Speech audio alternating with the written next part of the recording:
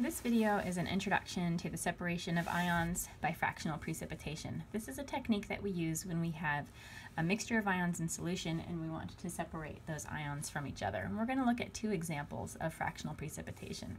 The first one, let's say that we have a solution that contains barium ions and potassium ions, and we want to separate them from each other.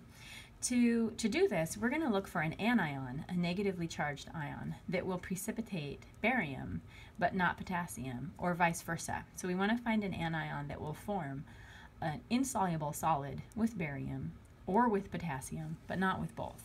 There's two different ways that we can find this anion, and there's also multiple anions that we could use for this precipitation. One thing that you can do is consult your solubility rules. And this is just sort of looking, I don't want to say guessing and checking, but you're just looking for an anion that will form an insoluble solid with either barium or potassium. Now right away I can see barium, this is what we're working with. So I'm going to take a look at this solubility rule here. It says that soluble ionic compounds contain sulfate with the exception of barium sulfate. So that tells me that if I add sulfate to this solution, I will precipitate barium sulfate as a solid, but the K2SO4 will stay dissolved because it's soluble. And so that's perfect. That's all that we need. We could also find the correct anion by consulting a table of KSP values. And there are, like I said, there are multiple anions that we could use for this separation. For example, if we look at our phosphates, you can see that barium phosphate is insoluble. It has a very small KSP, but potassium phosphate isn't on here, which means potassium phosphate is soluble. So you could also use a phosphate ion to separate the two from each other. There's more than one right answer to this problem.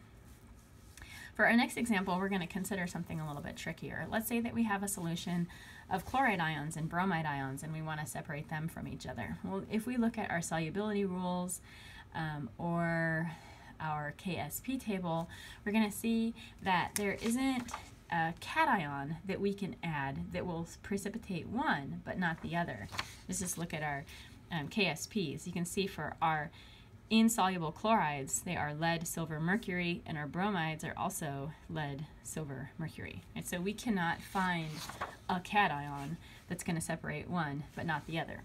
We're going to have to use a cation that will actually precipitate both chloride and bromide. But we can take advantage of the fact that they have different KSP values and different levels of solubility. So because silver bromide has a smaller KSP than silver chloride, if we add only a little bit of silver ion, we'll precipitate the silver bromide because it is less soluble and it will form a solid first. We just want to make sure we don't add too much. If we add too much silver, then we're going to precipitate out silver chloride as well. So what we're doing here is taking advantage of the fact that these two compounds have different KSP values.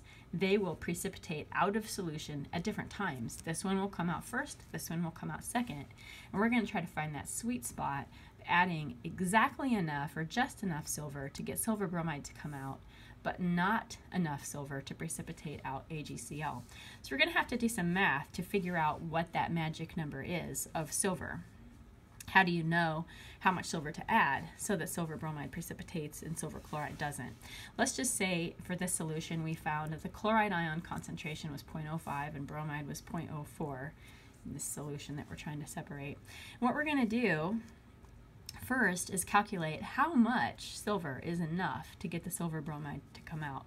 We're going to use the equilibrium equation and the equilibrium expression for silver bromide, and we know silver bromide's KSP, we know the concentration of bromide, so we're going to calculate the concentration of silver that we need to precipitate AgBr. And that's with this right here, 7.7 times 10 to the minus 13, which is the KSP, 0.04, which is the concentration of bromide. That tells us that we need only 1.9 times 10 to the minus 11 molar silver. That's a really dilute solution. So that tells us the minimum amount of silver that we need to get silver bromide to come out. But remember, we don't want to add too much silver, because if we add too much, we're also going to precipitate silver chloride at the same time. So our second calculation is to figure out how much is too much. how much silver is too much? When will the silver chloride start to precipitate? We're going to do the same problem solving here and using the equation for silver chloride and the equilibrium expression for silver chloride and calculating how much silver will precipitate given the KSP of silver chloride and the concentration of chloride ions. And that is 3.2 times 10 to the minus 9. So somewhere in between these two numbers is where we want to be. We have to have at least this much in order to get the silver bromide to precipitate, but we don't want to have this much so that silver chloride will not precipitate.